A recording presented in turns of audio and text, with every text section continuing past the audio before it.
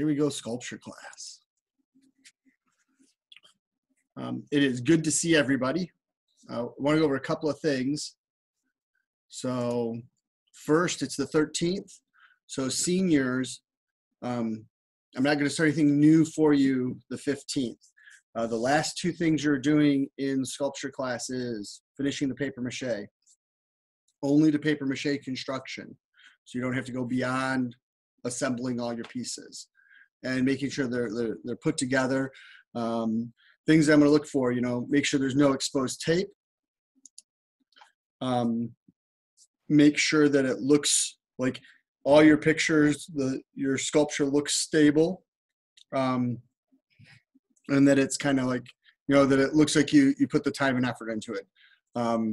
So anything past, put together, all paper mache is bonus time for you guys.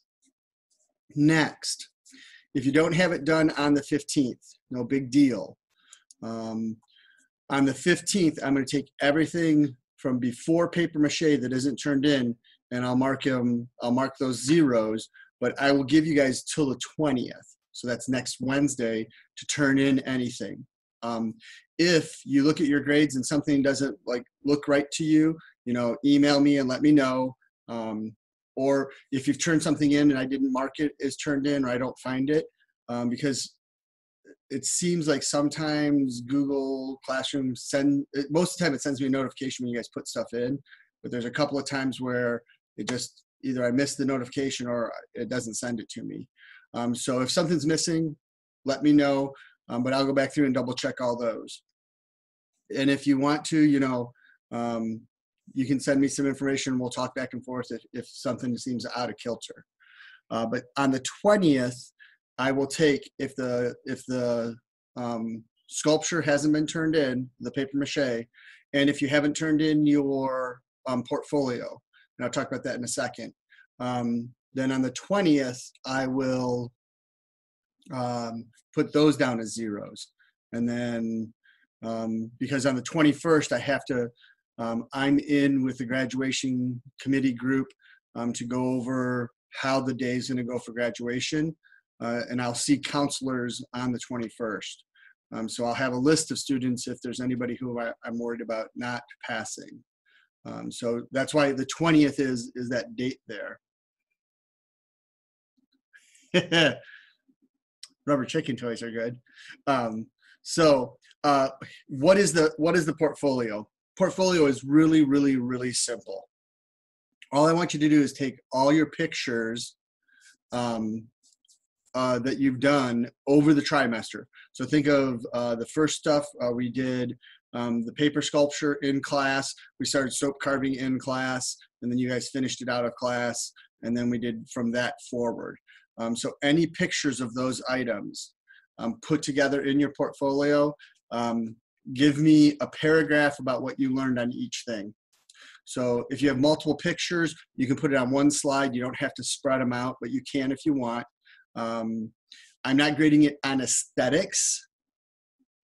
I want the sculptures. I will be posting today, so I'm still waiting to hear back from administration about when to drop off tools, and I'll post that today, when and where to drop off any art supplies you have left over. And I'll also post today the evaluation sheet for evaluating me about online learning. And then part of that, so I'm going to use the same evaluation kind of premise for each class, but I'll have at the bottom, what would have made this class better. So for specifics, so like Cole's in multiple classes, so he's going to have to, Kylie's in multiple classes, Carson's in multiple classes. They're going to have to tell me, so take it class by class basis. I'm not going to make it super hard. It's not meant to be hard. It's meant to just be a accumulation of what you've done.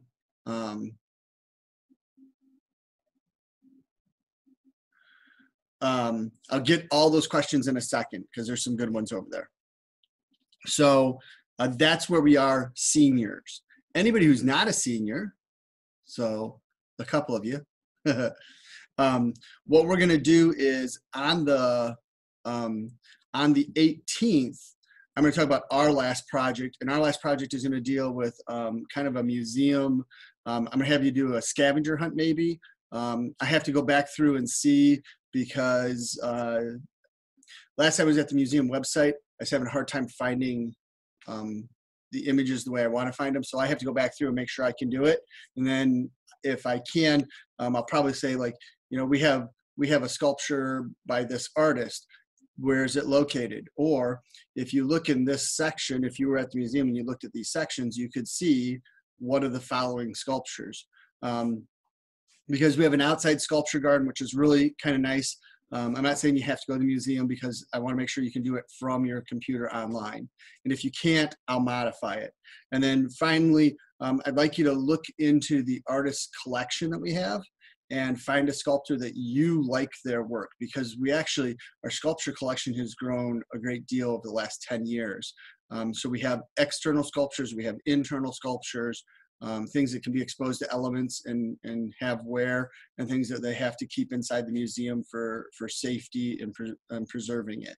So that's going to be our last one. It's going to be an art history research kind of, because I'm going to have you find out a sculpture, who did it, and some basic information about it, and then maybe do a little scavenger hunt. And that'll be our last thing that you guys do. And I'd like you guys to include that in your portfolio. So seniors portfolio by the 20th, and though it says the 20th for everybody, everybody else has the 27th, so non-seniors have until the 27th to get everything turned in. So that'll be the paper mache project and the museum trip that we're gonna do. So that's that chunk of information. I didn't realize I hadn't hooked up some of the videos. So yesterday, all of our videos are up to date now. Monday we'll be going forward, and basically, if you have some, like, if you need some help, or if you need some help, or if you've got some, like, you're showing me your sculpture and you're having problems, that's what Monday will be. Monday will be troubleshooting. So we'll do a recording for the introduction, and then I don't know if we're going to record troubleshooting. If it's I'll probably pause the recording a lot, just so, like, if somebody has something specific, like, hey, how do I put this arm into my body? It's not fitting right, or I've got all my parts together, but they keep coming apart. What do I do? Those things I'll record in case anybody else is having that issue. But if it's, otherwise we're not going to mess with those things. So questions over here. I still say rubber chickens are cool. If your sculpture looks like a rubber chicken, well, congratulations. Just sculpture pictures. So if you're somebody who already has an art portfolio and you are thinking of majoring or minoring in art and you want to add to your portfolio, that's cool. You can update your artist statement. You don't have to, that's up to you guys. And I'll look at that. But the main thing I'm going to look for is just what we did in sculpture. So if you do have that and you just want to make like a slide that says Corona sculpture, then you can, and I'll look through everything to that point. Okay. If you want to give your teachers a senior picture, I can tell you, okay, so there's two big things that have gone on in the last 72 hours. Monday, teachers were allowed in on a small group basis. So like when I was there, I only saw 3 other teachers. That was it. And of course, Mr. Bryson and Mr. Rupp were both there. And Mr. Bentledge was in for tech. He was doing some tech stuff. And then custodian and maintenance people are in doing sealing and cleaning work. So sealing up rooms and cleaning them and then sealing up rooms. And with that, they said, you need to be out by this time.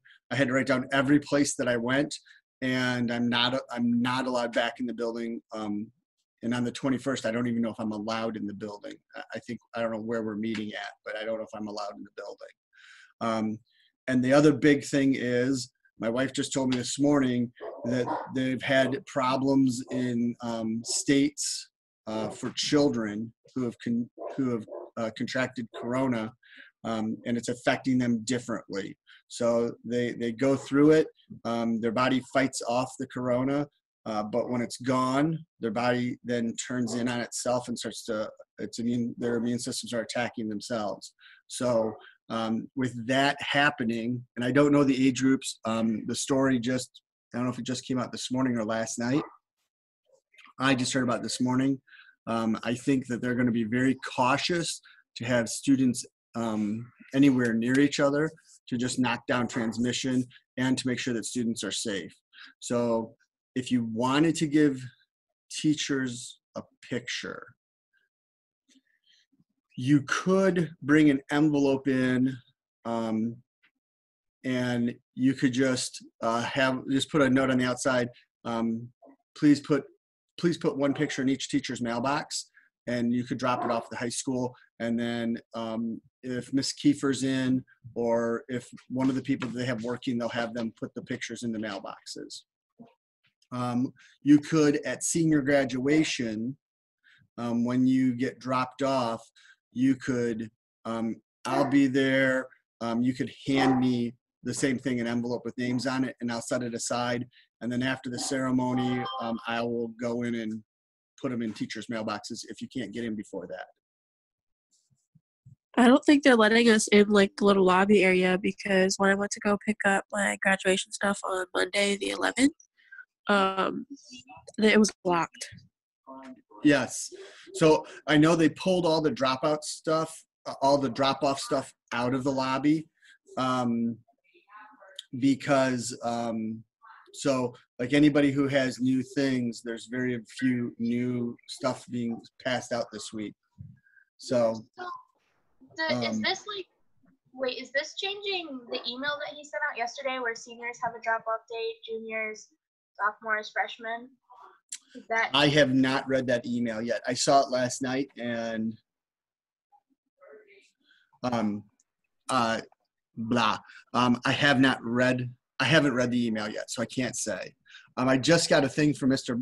Bryson, and it says Mrs. Drinkwater is working, so she's going to keep the bin in her office. So as soon as you guys are done with supplies, make sure you either use like a Clorox wipe or a wipe, or spray it with Lysol. Put them in a bag, either a plastic bag or a paper bag. So like, plastic bag from a grocery store. Put your name on a piece of paper and a list of the tools, put it in the bag, bring it in, and Mrs. Drinkwater will take it. And if she's working, Kaya, you could do the same thing. If you want to like sign the back of senior pictures. By the way, as a teacher, I like messages on the back of pictures. Not that I'm getting one, but I'm going to say for any teacher in general, because that way it's just something that, when we're old and start to forget things, we can always look back and see what you guys thought. But you can do that, and you can drop it off to Miss Drinkwater. And Kaya, did you pick up your art stuff? So Mr. Rep gave me a box of like all the small stuff, but I have one that I actually wanted. The abstract one that we did, it's like huge. It's got all the colors on it, and like the palette. Sure. Is that the one you're talking? Wait, no, not the palette with the turtle. It's got the girl with no face. Send me a picture, and I'll see if I can go look for it, or if I know where it is. Okay, I don't know. Do you know where it is? I usually put it in the office, and I think it was in front of like the big long table in front of the advanced space. Yeah. All right. Do you have a picture? Because I'll probably go diving in old portfolios to find it. Okay. Because if not, because again, I don't know when they're going to let me back in the building, but I can send them a picture and say, hey, look here or look here. Because I know, but I don't have a good way to get a hold of Lainey. I have Lainey's big window that she painted in my office. And I had a couple of small odds and ends for other people. So if you let me know, I can say, hey, go check here, or I can do, I think I can get Mr. Cantu can still get into buildings, and I can do like FaceTime with him, and I can say, hey, will you walk through my room and look and see, and we'll get it to you. If not, then I'll try to get in on graduation, because I'll try to get into my room before then, and then pull it over to the side. And then when you come through for your graduation, I'll just be like, hey, put this in the car. Cool. So since administration is there, like Miss Kiefer or whatever, do you think if I call and be like, can I drop some things off, you think they would meet me outside and like go do that? What they'll do is they'll probably tell you to go right to Mrs. Drinkwater's window. Because okay. You can get into the little, so the little waiting lobby, that was open Monday. And, but like most of the tables and stuff have been pulled out. They've got some benches in there still. I think the last packets for the elementary were still in there, but most of the stuff that was in there has been pulled out. For the 21st is when you guys talk about graduation stuff. Are you also going to talk about the possibility of rain? Yes. Okay. Because my mom was curious about that.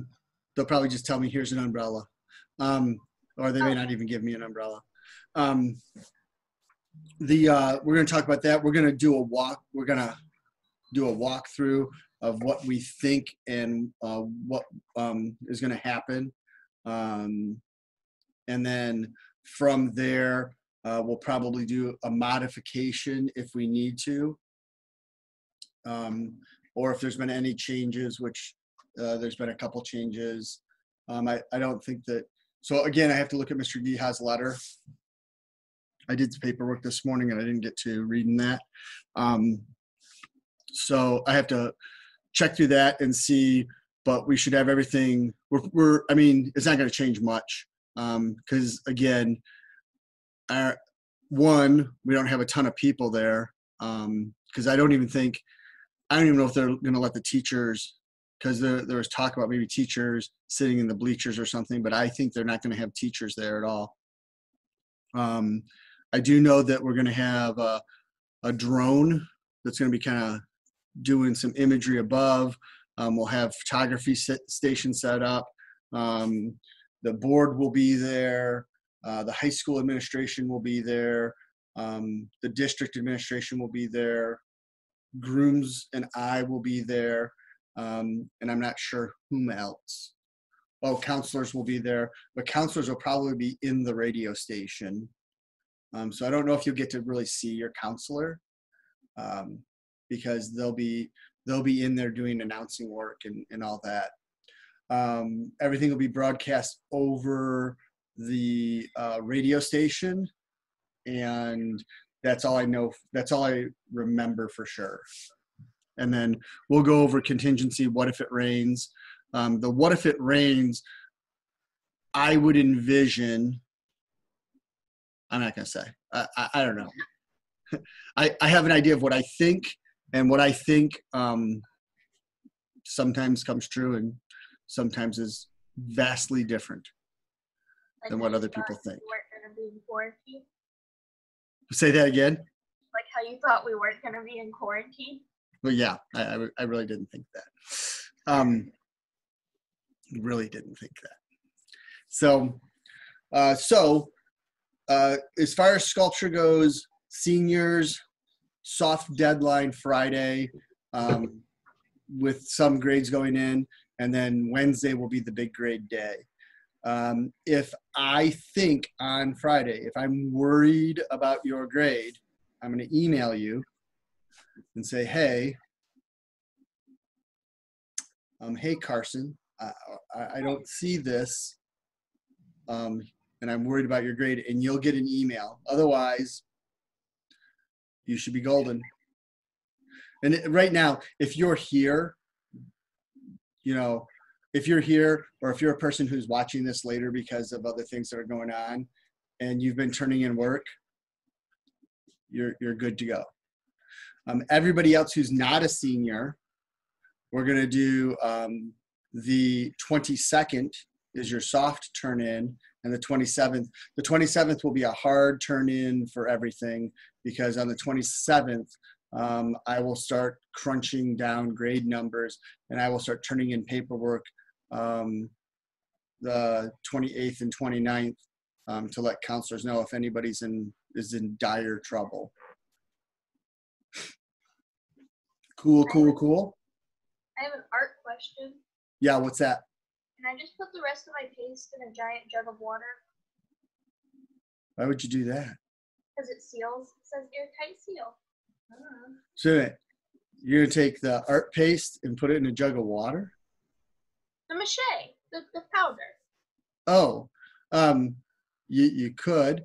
The part that's going to be tough is, okay, so I'm thinking of a jug is getting it back out of the jug. You know, if you can get your hand in there to when you want to clean it, that's fine. If you don't think you're going to need the paste, then leave it in the bag and just return to me the bag. It's not a reusable jug. It's like a throwaway jug. Just add water. No. Like I have like a big Perlacki has in the back of his room. He has those big pretzel jugs sometimes. Oh, not one of those jugs. Just like a jug of water, like they get like Kroger. You know? Kinda. Oh. I don't know why you'd want to do that. Because it's easy, I guess. How are you gonna get the mache out? You pour it. I don't know if it's gonna work that well. I don't know if it's gonna stir it up that well. You shake it. I would mix it in little bowls. Okay. Ding ding. Little bowls, easy to clean, easy to get the stuff to. Because, I mean, if you guys think of this as kind of liquidy Jello, think of how easy would it be to pour Jello out of that jug. Kaya said it's like boogers. I agree. It's absolutely, it's gross. It's not the worst thing in this world that you'll ever put your hand in. But if you're not used to it and you just randomly put your hand in, like, it kind of makes you gag. Like, you don't expect it. It's just like at Halloween, man. You make up a bowl of spaghetti and then you chill it, and then you cover it in a bag, and you have people put their hand in the bag and say, "Ooh, it's brains," and they think it's brains, but it's not. It's spaghetti. Never mind. It's tactilely different. Yeah. I will say this: some people who are the one year I had a student who developmentally had tactile issues, and you know those are things that don't show up on normal reporting, and it meant like he was in my ceramics class, and every time he touched clay, it was the same. His feeling of touching clay was the same thing. If I asked you guys to listen to someone scraping fingers across a chalkboard while you put your hand in fire, and that was the experience to him, and nobody found out until I was talking with the parents, and the parents said something to his doctor, and the doctor went, "Oh yeah, he's tactilely sensitive. He probably shouldn't touch things like that." Oh, that's nice to know. So, but we got through it. I found ways to help him, and it was only fresh clay that bothered him, and it was or slip bothered him, or really dry clay, like if the clay dried on his hands, it bugged him. So he was constantly like wiping and washing off his hands. So tactilely different.